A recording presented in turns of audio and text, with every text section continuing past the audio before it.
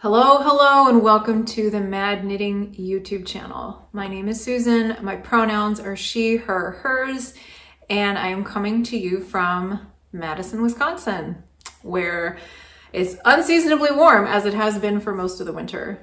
Today is March the 7th, 2024. So spring is coming. Kind of feels like spring is here. I've got flowers coming up way early. Like there were tulips and daffodils starting to poke through the soil like a couple of weeks ago, which is kind of alarming actually. But there you have it. You can find me elsewhere online as madtownmama on Ravelry and madtown_mama on Instagram. Today I have just kind of a standard episode for you. My recent episodes have been running pretty long and I'm trying not to let that happen. So I have a couple of finished things to show you, a few works in progress, and then we'll be on our way. I'm wearing, by the way, I've worn this on the channel before. It's called Plum Wine. It's a cardigan by Thea Coleman. And I've had it, I think I made this about 10 years ago. I've had it for a long time. And I love it. It's made out of Cascade 220 and it's not without pills, but it's held up quite well, all things considered, since this is a piece that I pick up and throw on pretty frequently. It's a very good layering piece. One of the reasons I like it so much is that it fits so well at the top. I think the construction has you go in one piece from the bottom up and do the shoulder shaping and have what have you, and then pick up stitches around the sleeve cap and do some short rows to shape it before you head down. So it just fits very, very nicely. I've always really liked this sweater. This was a test knit back in the day. I don't really do test knitting anymore. Thea is the only person I've ever test knit for, and she has quite a large pool of people she can call on to do this by now. And it's just, when I started testing for her, like, I don't know, at least 15 years ago, it was a good time in my life to do that. I had small children at home. I did not have much of an outlet or way to connect with the outside world. As young mothers often do, I was having a lot of questions about, you know, what was my new role and my identity in the world as an adult. And even though test knitting is not a profession, it was a way for me to develop some skills outside of parenthood, outside of housekeeping, that just helped me feel more like a whole person. I'm in a different place now. I have my kids are now teenagers. One is 18 and about to leave the nest. My younger one is 16 and she's driving, and you know, life is just a little different now.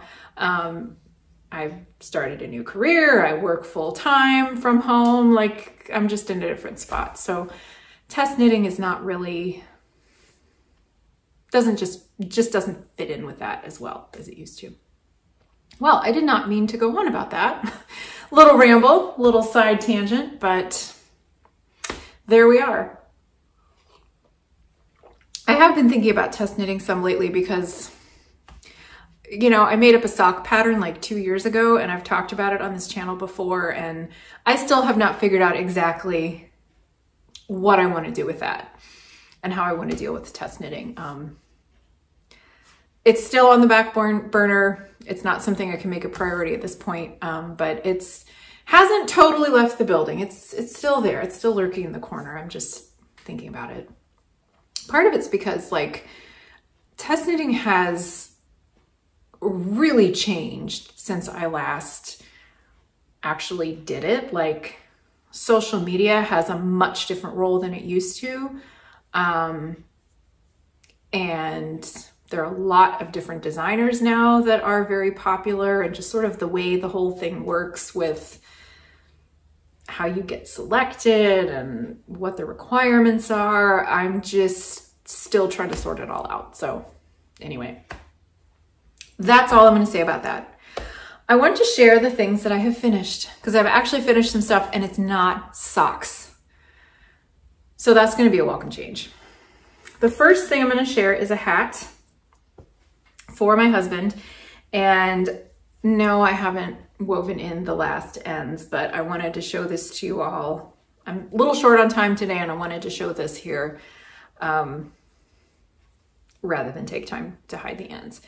So the story behind this is that this is all, you know, unfolded here. I really wanted to make my husband a very warm double layer hat. The pattern that I use, or the concept, because I didn't really use a pattern for this one since the gauge is so different, but I'll show you. I've made so many of these. I'm like a broken record. The pattern is from this book called Moon and Turtle, published by Pom Pom Press, which is no longer printing, sadly. Here's a picture of the original pattern. It's also on the back cover now that I think about it. It's called the Polka Polka hat, and it's a double layer hat. You start in the middle with a provisional cast on and do one half of it before you unpick the provisional cast on and do the other half. So it's a middle out hat. In the original pattern, you do one layer in a very light fingering weight yarn, and you do the other layer in a very fuzzy lace weight yarn, like mohair silk. You could also use like a Surrey blend if you want. You can use whatever you want, but that's what they call for. And I've made several of those, and I really, really like them. However, I did a modified version earlier this winter using some like DK weight Icelandic yarn that's extremely warm, pretty rough actually, which is why I wanted to make it lined so that it would actually be wearable without being too scratchy. And it was heavier weight yarn, so all I had to do to adapt the pattern was cast on fewer stitches. I striped it because I was using leftovers, but basically the one modification was using fewer stitches from the get-go to get the circumference I wanted. So the hat got finished right in the middle of the one and only cold snap with snow that we had in the middle of January. And my son immediately took it and claimed it because it was so warm and he liked the colors, and now it's his. And my husband said a little bit wistfully that he would like a very nice warm lined hat too. Hence, I started this one. So I didn't have any more of that Icelandic wool, but I wanted to make it extra warm. So for the outside layer, I mean, you can wear it however you want, but this will be the outside layer in all likelihood. I used Barocco Ultra Alpaca in the worsted weight. So this is a 50-50 wool alpaca blend. Very warm, very drapey, very common basic yarn. I feel like there's a glare today and I apologize for that, but I think you can see the color. It's this lovely, I think it might be called Redwood Mix. It's a lovely kind of rusty orangish red with a lot of other darker colors heathered in it. And then for the inside layer, I used Classic Elite Fresco, which is much lighter weight, more like a light sport weight. It's actually the same yarn I used for the inside layer of the hat that my son took. But I just used bigger needles, so it's kind of a looser gauge, and it seemed to work out.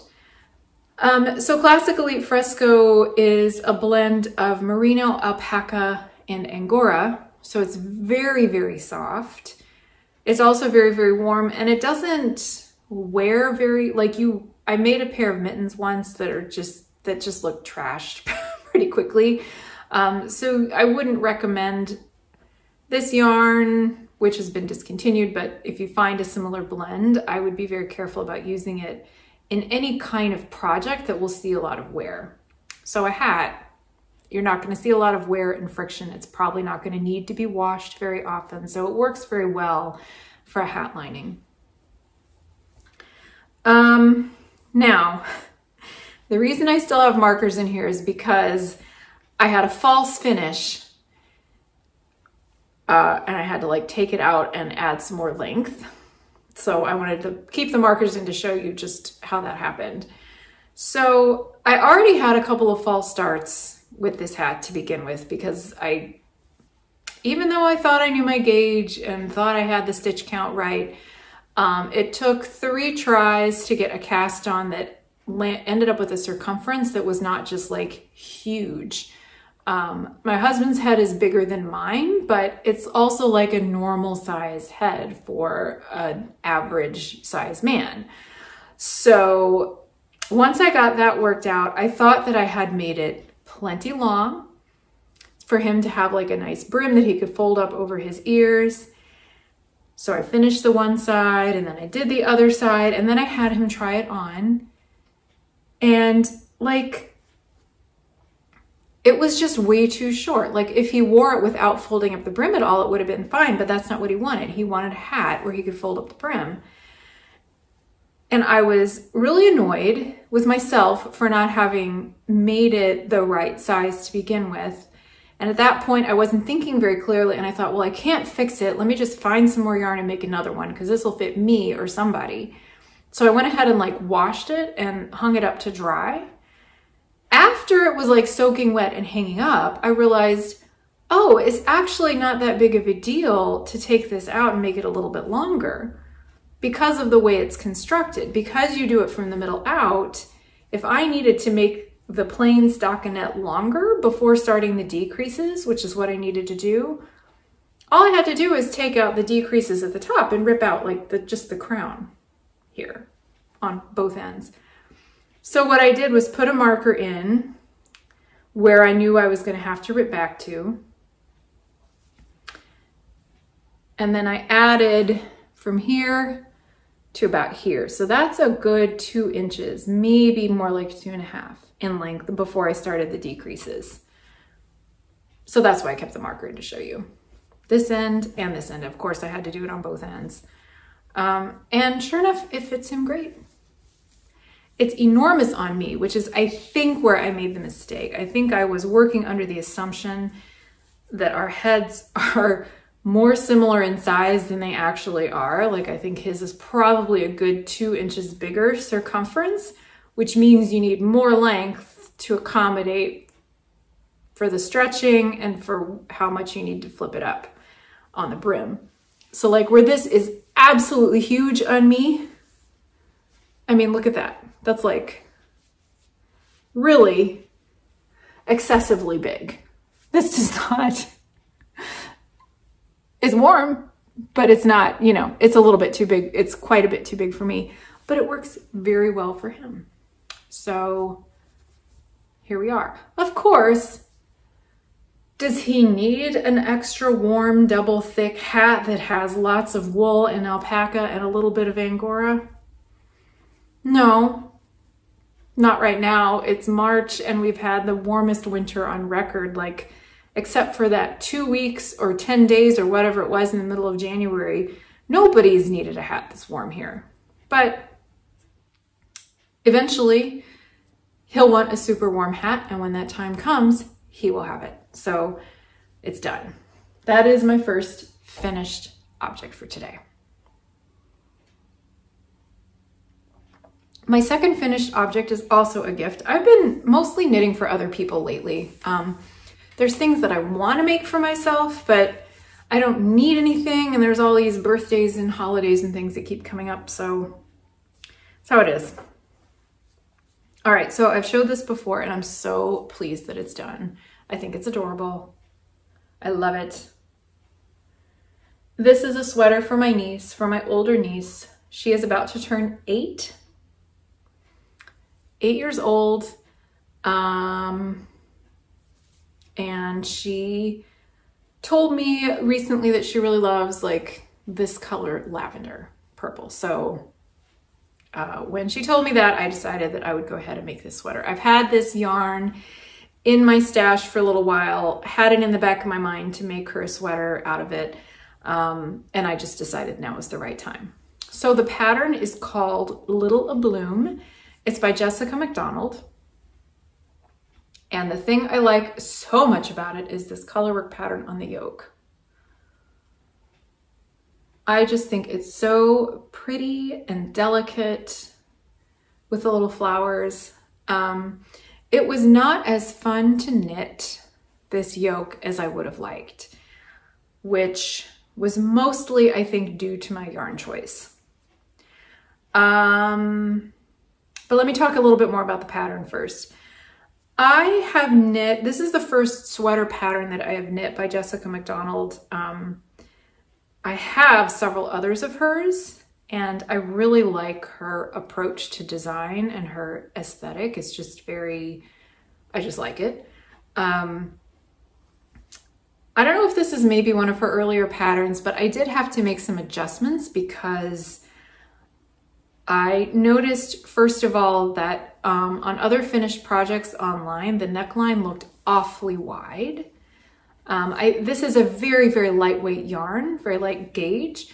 So I think her idea is that this is a summer sweater or more of a warm weather sweater. So that wide neckline is probably intentional for that reason, but it looked too big to me. So I cast on fewer stitches for the ribbing and then increased after the ribbing to accommodate that. And I think, you know, I wouldn't want this neckline any smaller, to be honest. The other thing I did was add short row shaping on the back just above the color work and a little bit more on the bottom just after the color work. If you do it all in one place, it can kind of make a bubble. And I didn't want my little niece to have neck boob, so I just distributed a little more evenly. And I like how I think proportionally it looks fine. So hopefully it fits her. Yeah, so that's the only adjustment I did to the yoke and the neck. The other modification is just that I made the sleeves short because I wasn't gonna have enough yarn for long sleeves.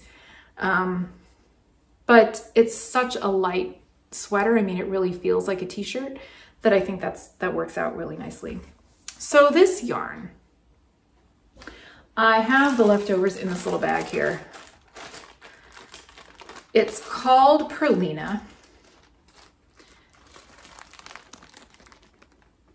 And I don't know anything about this brand that it's from.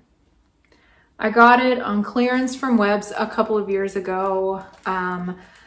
I have a collection of yarn that I have accumulated over a few years to make things for my nieces. So if I see something I like that's on sale or something that in colors and that has the feel that I think they would like, I tend to collect it. I've sort of slowed down on that because at some point they'll age out of wanting to wear hand knit sweaters, and I've got plenty to keep me going for a while. So this is something I got a few years ago, and I realized if I didn't use it soon, then I wasn't going to have enough for any kind of sweater because children grow, and I had bought this when they were smaller. So yeah, so I think I had 4 skeins of this purple, and there's like 250 yards per 50 grams. So it's very, very lightweight. I used size 3 needles for most of it. I always go up 1 needle size for color work, and then I went down to a 2 for all the ribbing. And I was getting 7.5 stitches per inch gauge. So this is as much knitting as in a regular adult size sweater, I think, because of that. I love the feel of the fabric. It's very drapey and very smooth. However, it is superwash yarn. And this yarn is in particular is very slippery, and I did not enjoy knitting the color work. I blocked the ever living daylights out of it. So I soaked it thoroughly, and when it was almost dry, I took a hot iron with a towel over top and like really steamed it to try to flatten this out. And even so, I think you can see it's not the most even looking. I think, you know, using smaller needles helps tighten up the stitches. I had to go up to size 4 for gauge to go with the rest of it. And it just, you know, there's just only so far you can go with that with superwash yarn. So it was slippery. The other thing is that there are a few places where you've got some long floats, which isn't really that big of a deal, but it was enough that I did some ladder back jacquard in very, very short sections. I don't know if you can see, but like here, even if it's only for like 2 rounds or 3 rounds, I prefer creating that extra stitch and having that ladder back jacquard than just wrapping the stitch in the back. So when you have long floats, there are a couple of different things you can do. You can ignore it, which I will not do, especially for a child's sweater. I didn't want big loops that could get caught on something. You can just sort of twist the yarn in the back so that, like twist the two working yarns in the back so that you don't have a long float that is not caught. When you do that, you risk it showing through on the other side. Or you can do ladder back jacquard, which is a technique where you create an extra stitch in the middle of that stretch of long stitches, work that extra stitch until you don't need to anymore, and until you have few enough stitches in a row in the color work that you can resolve it. If I just try to describe the whole thing, I think it'll be confusing. But anyway, I will find some tutorial to link to in the description box in case you want to learn more. I really like the technique. I find it very easy to execute, and I think that it's like invisible on the other side. You can't see it. So I'm a fan. And I didn't really mind doing that. It was mostly the slipperiness of the yarn in the color work that I did not enjoy. I think that's all I have to say about this. I do know that somebody had found, like when I mentioned that I was sure I was going to run out of yarn for the sleeves, and I didn't know if I wanted to like use the contrast somehow to extend it or just make them short sleeves. Somebody had found extra online, which I appreciate the effort you took. I was just kind of ready for this to be done, and I think I like it with short sleeves. I think it looks nice. So this is ready to go. I'm waiting to send it to her until a couple of books that I've ordered come in that I can include in the package, because she is a voracious reader, which should not be surprising considering her parents and the rest of us in her family. So I always like to make something and find something to read when I give my nieces gifts for their birthdays and so forth. Okay.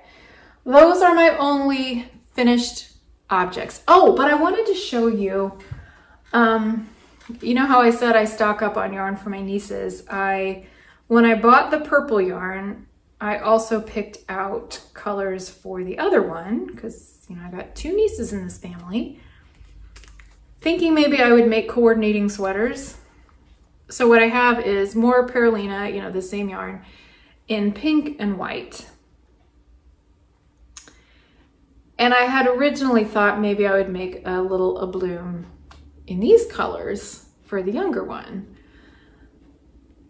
Because, and like the pattern is fine. I know how to do the modifications that I like. But because I disliked doing the color work so much, I'm not sure. I'm not sure I'm up for doing that again, even though this would be a smaller sweater for the younger one. So I don't know, I might find something and just do stripes, because I do, these colors would be very sweet on her. Yeah, I might do that. I might just wait a little bit, because I think the younger one especially just, I don't know how often she wears hand knit sweaters. She's always moving. She runs pretty warm. Her birthday's in May, so that's not the best time to send hand knits. So I'm just still kind of thinking about that. But I have yarn, so who knows? Okay, I have 3 works in progress to show you. 2 of them are socks, so let's start with those. When I did my episode last week where I showed you some of my sock yarn, I know that I showed you 3 skeins of Knit Picks Hawthorne that are designated for my son, because as I said, he is 18, he's graduating from high school, heading off to college next year, and needs, I think, a lot more warm socks to keep his feet warm, okay?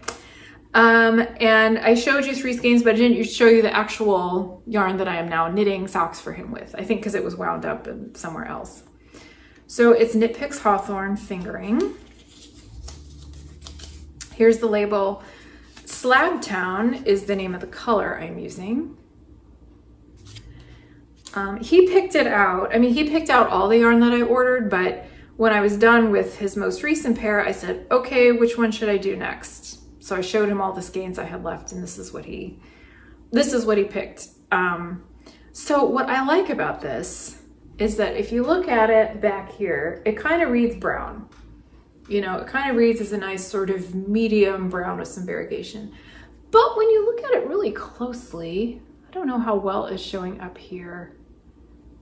If I can take another picture and pop it in, I will. Because I think here it's probably showing up to you as just brown. But when you look at it, it's actually several shades of like a very dark muted purple, kind of a plum color, variegated with some khaki and like a little bit of, I don't know, sort of shots of gold, like a very dark, dull gold. I really like it. There's enough busyness and enough going on that it's good I'm not doing any special pattern because I think it would get lost. But I really like how it's working up. So for this sock, as you can see, I am through, I've done the cuff, I've done the heel, and I'm partway through the gusset decreases. This is a pattern I have done before that he really likes. He likes the feel of. So for the cuff, I do 1x1 rib. Oh, by the way, I use size 1.5 needles with this yarn because it's a little thicker than the sock yarn I'm used to. And for his foot, for this, I cast on 66 stitches. Normally I would cast on 68, but in order for all the proportions to work out, I had to do 66. So 1x1 rib for the cuff. I continue with garter rib down the leg. And I keep track of how many rounds I've done just by sticking these stitch markers in. For the heel, just because I like when the line of stitches continues down the heel, I find that very satisfying. I do a slip stitched heel, and the column of knit stitches that goes all the way down, I continue as the slip stitches on the cuff. And in order for that all to work out and be perfectly balanced and symmetrical, that's why I cast on 66 stitches instead of 68, because you work the heel across. So in the traditional sock construction that I use, you work the heel stitches across 50% of the total cast on, which means I have 33 stitches to work across the heel. Which means that, you know, I take a couple off the sides to do a little garter ridge, which makes picking up for the gusset easier. And that still leaves an odd number of stitches for the slip stitch pattern going down the back. Which means, since it's an odd number of stitches, I am starting and ending with a knit stitch, which I find very satisfying. It really bugs me if it's offset, like if you start with a knit and end with a purl. That just doesn't work for me for the heel. So that's what I did. And it's working out nicely. So I expect I'll get these done pretty quickly. I started this last Saturday. We had an orchestra concert to go to. He's in the youth orchestra program, so we went to that, and I need to keep my hands busy, so I got started then, and this is the progress I've made so far. So I'm definitely on track to keep up with my goal of doing a pair of socks once a month until he goes out to college in September, or until I like run out of sock yarn that he's interested in, whichever comes first. So that's the first work in progress. The second sock in progress, it's another plain vanilla sock. I hope I'm not just boring you terribly. The colors on this are fun. I started this a couple of weeks ago. I can't remember exactly where, probably some meeting. And it's, again, just plain formula. This is thinner sock yarn. I'm using size 1 needles. I cast on 68 stitches, and I originally had this in mind for someone who I always knit her birthday socks every year. Her birthday is later in the spring. But when my daughter saw me working on these, she said, ooh, I really like those colors. So these socks are now for my daughter, which is fine. I can always find something else to knit for this other person. Yeah, so not much else to say about this. I'm pretty far down on the foot. At some point, I'll have to start measuring her, either one of her other socks or have her try it on to make sure that the length is good. But I'm just zipping right along. The yarn I'm using for this, I got this a while ago from WiPs because they had a sale on it. It's their brand. So WiPs, y'all, I don't really order from there anymore. I used to fall for their sale prices quite often. And they were a family-owned business. I mean, they were large and had huge inventory, but they were family-owned, and the couple that owned them retired, and they've sold it to this much larger craft conglomerate, and I'm less excited about spending my money there. But at the time that I got this, that was not the case. So this is called Huntington Splash. It's kind of ripped, but you get the idea from the label. And it's just standard sock yarn. It's a blend of 75% superwash merino and 25% nylon. This is black basically, but what the splash part is that it's shot through with these little streaks of color. And what I like so much about this particular colorway is that it just reminds me of the early 1990s, you know, when people would wear like black with neon highlights, you know, like a stripe down the sleeve, or like biker shorts. Biker shorts were really in, even for people who weren't biking, where it'd be like a pair of black shorts and like a bright lime green or bright orange stripe down the side. And for some reason, this color made me think of that, and I thought it would make a really fun pair of socks. And my daughter wears black all the time. So yeah, so these are for her. We'll see how they hold up. I haven't used this sock yarn before, but it feels nice. I think it's like pretty standard base. So that's my second work in progress. The third work in progress, I've showed this before. I was going gangbusters on it, and then it went into hiatus, and I just really want to finish something for myself. So I've picked this back up again. It's the Porty cardigan. It's by Gudrun Johnston. And she's originally from Shetland, you know, those islands in the northern part of Scotland. And she, or maybe it's one island. Is it one island or a group of islands? Anyway, that's where she grew up. And she knits, or she designs many, many things in that tradition, and using the Shetland wool that comes from there. And I adore the color work on this. And I need to finish it because I would like another sweater for myself. So where I've made progress is on this first sleeve. I think last time I showed it, I was probably like up to here maybe. And now it's a little longer. The yarn I'm using is Barocco Lannis Light. Got a bunch of labels in here, so I'll show you one of them. They say it's sport weight. I think it's more like fingering. For 100 grams, you get 383 yards. And when I use a size 3 needle, I get the gauge that I really like, and that's 7 stitches per inch. So I think I had something else planned for this until I swatched with it, and I was like, oh, this is not gonna work for a sport weight gauge. Like, I don't like it that loose and airy. So I went pattern hunting and ended up buying the Porty cardigan, and it's been really fun. The color work is really fun.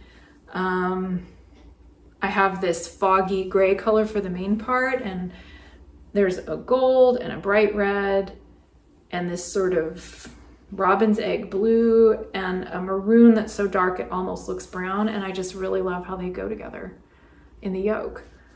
Because I'm doing the cardigan version of this sweater, there's a steek going down the middle. I think one of the reasons I've been putting off finishing this is because I've never done a steeked project like this before. I'm gonna learn a new technique for reinforcing it, which is all in the pattern. I just, you know, have to like work up the nerve and do it. But I have tried it on, like I've pulled it on, and it fits me pretty well. So I'm very excited to have this done. I think there's some color work you can do at the bottom of the sleeve if you want, and I think I will. I think that'll look really nice. I opted to just leave the bottom of the sweater plain, but I think I'll add color work to the sleeve. So that's coming up soon. Hopefully I will have this done soon. I actually have a lot more of this yarn in other colors because I like it so much. Like, I think it'll just be a good staple yarn for me. I like how it feels. I like how it feels to knit. I like how it looks.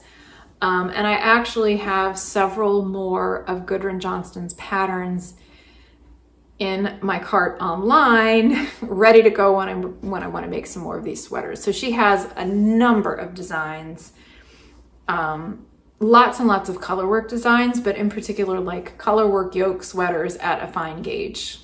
And I like them all, so I might make several more. There's a pullover version of the Porty. There's another one called High Desert Yoke.